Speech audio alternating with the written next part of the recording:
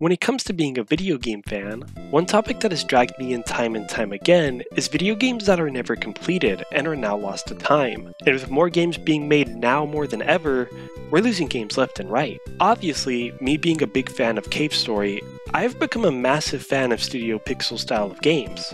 They're so charming and smooth, with wonderful chiptune jams that can be just as emotional as they are fun. Pixel himself, having such a perfectionist attitude, is not new to scrapping games though. Hell, fans are big on just trying to play parts of his games that never made the final cut. This brings us to today's topic, Rockfish. Rockfish was going to be a game about a fish traversing a complex ocean, with the goal to help a mermaid within a broken necklace by collecting all the pieces of the pendant now broken off of it.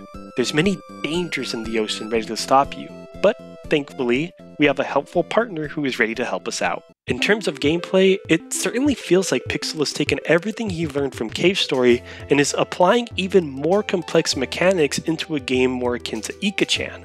As I said, you have a partner throughout most of the game who can be equipped with any weapons you collected on your quest, and every weapon in the game can be charged for a multitude of shot types. The whole game seems like it was going to be a small yet fun, in-depth experience. But before we look more at the game, let's look a bit more at that sweet, sweet development history.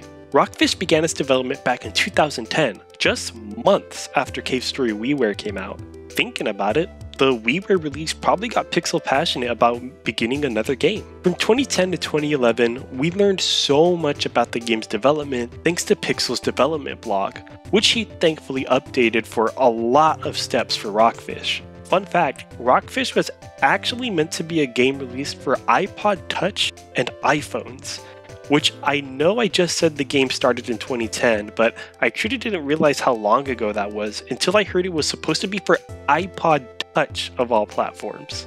Pixel documented a ton on his own achievements on the development side of things, rather than the game itself, which felt super rad of him to do. I know this isn't so much Rockfish development, but he talks a lot about systems he makes himself to streamline the development of the game, which is really cool to see for me. For anybody interested, there's an archive of the development log provided by the Cave Story tribute site, which will be linked below in case you want to give it a good read. Although, do keep in mind, unless you speak Japanese, you're going to need a pretty good translator right by you. Now, as for the game itself, a lot of what Pixel does share is a lot of funny sprite showcases of enemies coming to the game, such as a crab jumping and an NPC that looks like a dancing poo.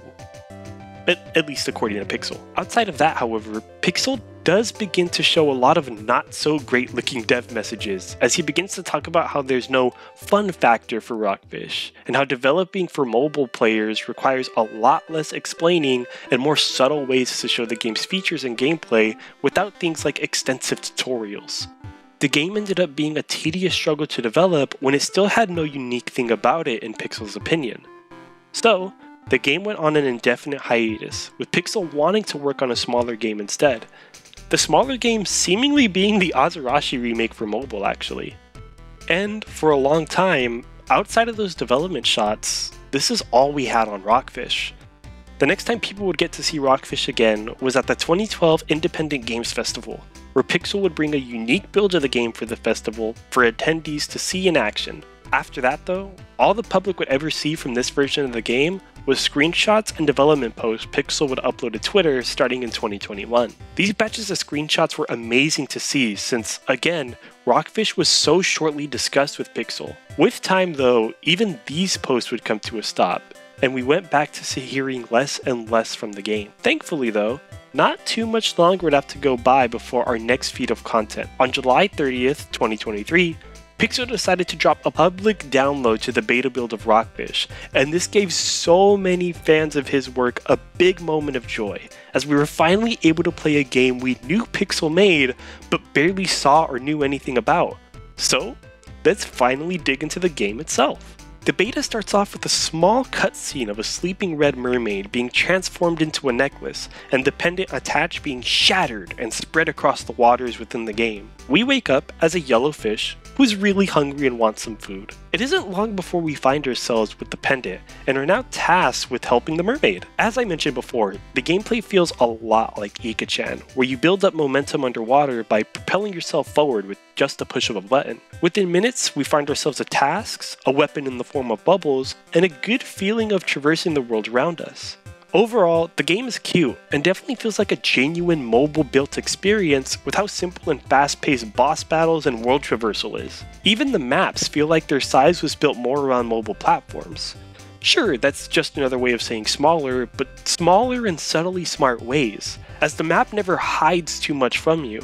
Everything you need to see is an immediate view. The mechanic of having a partner is also incredibly fun. Having some kind of secondary weapon mechanic in general is typically really fun and neat, but having it behind a character helps drive the fun a whole lot more. Not to mention that this demo has a total of 3 bosses. That's really generous, all things considered, though there's not too much to do outside of that. The game certainly is just a beta for a game that never came out, but it's still really fun. It's quaint and definitely fulfilling to finally have some more Studio Pixel lost media, for lack of better words. That said though, this doesn't quite end the story of Rockfish.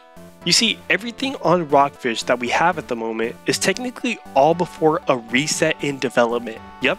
Just like Cave Story, Rockfish also had a development reset that transformed the game into something completely different. The development of this new version of Rockfish would begin in early 2012, with Pixel stating in his blog that he had some major points he wanted to focus on while developing the game. The first being that the game was going to take 4 times the workload that it took to make Ika-chan. With this, he felt the quality of the game would be guaranteed with that much effort. The second key point was that he wanted to go back to the goal of making a game for mobile, specifically the iPhone. In early 2010s, mobile gaming was a big deal because of how fast and big games were becoming in such a short amount of time. If you were a developer who wasn't Nintendo, you were trying to make a game for mobile just to test those waters. Third, Pixel really wanted to make sure that there was dedicated screen space just for controls. So, to avoid the virtual buttons, he decided that making a digital controller and using the remaining screen space for the game's display would be optimal. Once again, having something like a digital controller wasn't uncommon for developers to do when porting some of their older titles to mobile, since a lot of developers felt their games needed a controller, so they tried to make it work any way they could. With all this commitment said though, the game still sadly never released, but thankfully, like the original version of the game, the rebooted version of Rockfish has plenty of screenshots, some gameplay, and even music out for the public to see thanks to Pixel's development log and game dev Twitter. Let's take a look at some of the cool stuff. I first want to start off with some of that little bit of gameplay. We get to see our new human protagonist waking up to a radio falling from the sky via a parachute. Admittedly, I don't know much Japanese, so I apologize that I won't be able to translate, but it does appear that they get called and summoned by the person on the radio, as we'll see later in the footage. Oh yeah, the radio also looks like a mini Balrog, so super cute points there. The gameplay continues with our protagonist flying out to a ship in the water and eventually finds who was on the radio with them. After a short chat, the protagonist is attacked by a mouse, and the gameplay ends shortly after. The gameplay genuinely looks cute and simple, yet also ambitious for a mobile game as well. Sadly, at least from my search, I wasn't able to see if there was any confirmed plot for the reboot. I do know that Pixel stated in his blog that plot was a big thing for him to figure out, and it seemed to be one of the biggest struggles of pushing the game to completion as well. Moving on to some screenshots, we get a good look at where some underwater mechanics went, and it went into this slick new submarine. I love that Pixel made the submarine look very clearly inspired by the original Rockfish protagonist, but just more cheery. The detail is great, nothing more to it. Speaking of the submarine, here's a couple of sick images showing off some submarine battles, which I assume is where all the cool shot types were going to be going into. I enjoy the idea of Rockfish's underwater battle system, so submarine battles would have been an amazing implementation. Here's another one showing off the entire ship that we were able to visit in gameplay, and it appears that the game would have consisted of a handful of different hub-like levels like this. Maybe with each one having an underwater world to visit to boot? Either way, this is just a cool shot. Next up, we also get a cleaner shot of the Balrog-esque radio from the opening of the game. Let's be honest, I just had to include this one. No specific reason other than that it's a cool cave story reference. Finally, the last thing I want to cover is that Pixel also released a handful of tracks, one of which I played at the very beginning of this video. This song is called Submarine, and I genuinely love it an absolute ton. Here's a quick listen.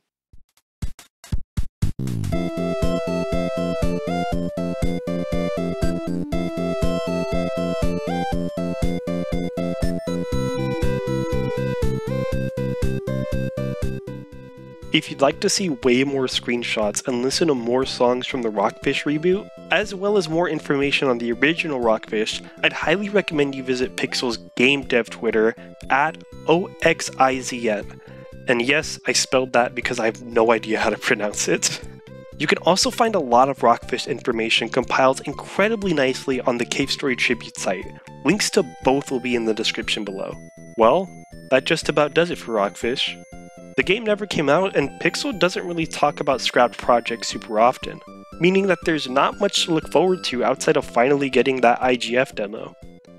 Kinda leaves me with not much to talk about, and not really much more to close out on. So... Nerdieo out.